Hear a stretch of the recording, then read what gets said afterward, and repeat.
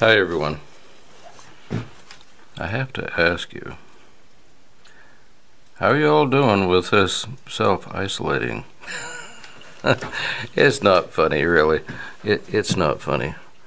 But, I have to say, self-isolating, where I live, that's like a way of life. I gotta be a little bit silly. I just gotta do that.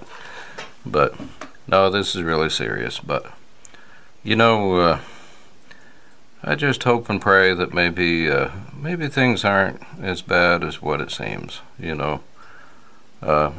always bad. It's really bad when people pass away and they die from something.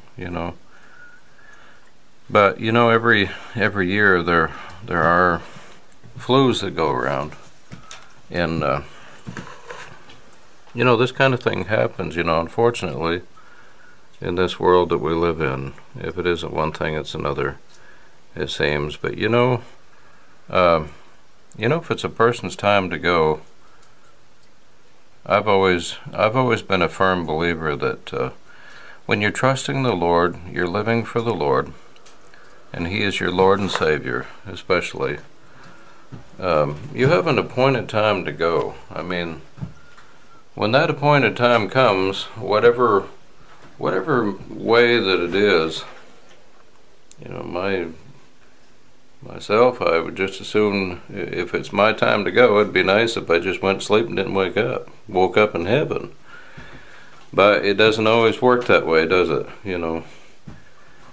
But God knows best in everything. But when our time comes to go, well, it's going to come, and there's not a lot we can do about it. But the Bible does say, for the child of God anyway, to be absent from the body is to be present with the Lord. Now that's quite a promise. That is just I can't describe how wonderful that promise is. But it has been very serious there. But nowadays, I find it's hard to know what the truth actually is. What is the truth? Things that you may hear, it may be true and it may not be. And people that are telling these things, they might actually believe it's true as well. Only God knows the truth. But one thing is for sure, when we trust the Lord, we don't have to fear, do we? We don't have to fear. And I have to say, I'm not afraid. You can't even see me at all now. I'm like a silhouette. I better turn around, okay? I got this fire going in my cabin today, and it's just a very, very peaceful place out here. Good place to self-isolate. It's not funny, but I have to say, I just say that I'm simply going home for the weekend, I've been fortunate to be able to keep working, because where I work, it's like a place of isolation. It's just a very small crew that we have, and we've been able to work just the same. So I just travel to work and back, and that's it for me. So I've been fortunate that way, but it's like I said, it's been a very serious situation. My arms are getting tired here, so I gotta switch arms. I'm doing my self-camera stand right now. On a serious note, my heart really goes out to those that have gotten this disease, and it's taken a lot of lives, and I just hope and pray that they know Jesus as their personal Lord and Savior. That's the main thing. That's the main thing. But I wanted to share this little experience, little thing that happened this last week. The Holy Spirit, He's with us all the time. The Spirit of God is always with us. We need not be afraid, because He's always with us. You know, I was reading my Bible this last week, one evening after work.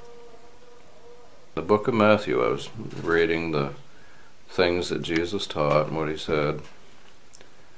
When I got done reading the Bible, I just laid it down in my lap and I put my hand down on the Bible and I just simply said this: Lord, I'm so thankful for your word. I'm so thankful. I just love your word. That's what I said. It might not be the exact words, but I said something like, I just love your word, Lord. I just love your word. And I tell you what, if I ever heard the voice of the Holy Spirit, I heard him right then. And he spoke this old song to me that I have not heard in many, many years. I know it was the Holy Spirit that spoke to me. And this is what it was. Every promise in the book is mine. Every chapter, every verse, every line. Oh, the blessings of his love divine. Every promise in the book is mine. I just, you know, that when after the Holy Spirit spoke that to me, I just rejoiced. I mean, that was just so fitting. I just, oh, I thank the Lord. I still got a Christmas wreath on the door. Where do I got to take that off? But you know, you stop and think about it. Every promise in the book is mine. Every chapter, every verse, every line. Oh, the promises. Now I forgot the words. I put them away here. Like I said, I haven't heard that song in so many years. Oh, the blessings of his love divine. Every promise in the book is mine. Well, that includes Psalms 91, doesn't it? Psalms 91. We can claim God's word. We have nothing to fear. We have nothing to fear. Oh, I don't know when the Lord is coming, but one of these days Jesus is coming very soon. And all of these things are going to be all a thing of the past. It's all going to be a thing of the past. And I'll come inside so that there's someone going by with a four-wheeler or something. But all the promises in God's Word. You know, I've been trying to make it a habit to read God's Word every night and to study all the more. You know, I don't think there's any better way to spend your time than to study God's Word and to pray. But oh, God is so good. Try not to be afraid. Try not to be afraid because, you know, I just can't get over how quickly that the Holy Spirit speaks to me sometimes. He'll speak to you too. You know, I'm not like one of God's favorites or anything like that. He loves everybody the same. He loves us all the same. And I love him so much. I just love the Lord so much. But he loves you too, and you listen closely, and he'll speak to you. You know, when you feel down and you're discouraged, and you know, the best thing that you can do when you're feeling down is to start to read the Bible and pray, but start to thank the Lord for whatever in your life, everything. Just thank him, and to praise him and to worship him, no matter what things look like and no matter what you're going through. And you know, you'll find that all of a sudden the Lord will speak to you. And it's just sometimes it's hard to recognize. I find it very easy now because he's spoken to me so many times through the years. But I knew this last week here that that song that came to me, I couldn't remember that song for nothing. I never would have remembered that song. But every promise in the book is mine. I had to share that with you folks because it's true. Every promise in God's Word is ours. Every promise in the book in God's Word is ours. And we can claim that. We can claim God's promises for us. And when you thank the Lord, no matter what you're facing or whatever you're going through, you just keep loving the Lord and keep trusting in Him and listen closely. And a lot of times the Holy Spirit will speak an old hymn or some song. Anyways, I can't think of anything much else to talk about, but you all just keep looking up, and either Jesus is going to come very soon and take us away from here, or things are going to get better, and things are going to turn around here, and everything's going to be good again, because God is in control. God is in control, not the enemy, and not the enemy of righteousness. The enemy of righteousness in this world is not in control. God is in control, and His will be done. We can rest assured. So anyways, on that note, God bless each and every one of you, and enjoy this time of, what do they call it? How do they put that again? I call it being home.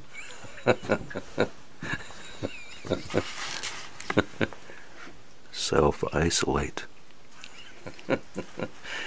You enjoy your time. I mean, how many times in our life do we have a chance to? And a lot of you folks, we've all prayed for loved ones and that we're concerned about. Well, this has really gotten people to thinking. So God can use what the enemy means for evil and for bad. God always turns it around for good. So I wouldn't dread this time too much. Just pray that God will have His will, and your loved ones that you've been praying for, I'm sure this has gotten their attention. So you can rest assured it has. Because I've talked to different people. This has really gotten people's attention. One picture I like really well on Facebook is all of the missing Bibles on the shelves. I love that. I love that because, Jesus, He's the answer.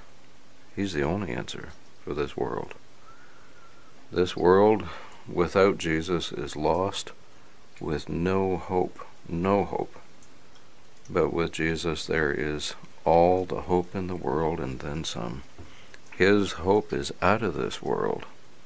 Our eternal home with Him in heaven. Oh my. Oh, we can't even begin to understand how wonderful it's going to be with Jesus. We can't even begin to understand. But one day we'll see Jesus face to face. What a glorious day that's going to be. But until then, I'm going to just keep making videos, and I'm going to keep doing for the Lord what I was called to do, and I know that you'll do the same. God bless each and every one of you, and you all take care until next time. Bye for now.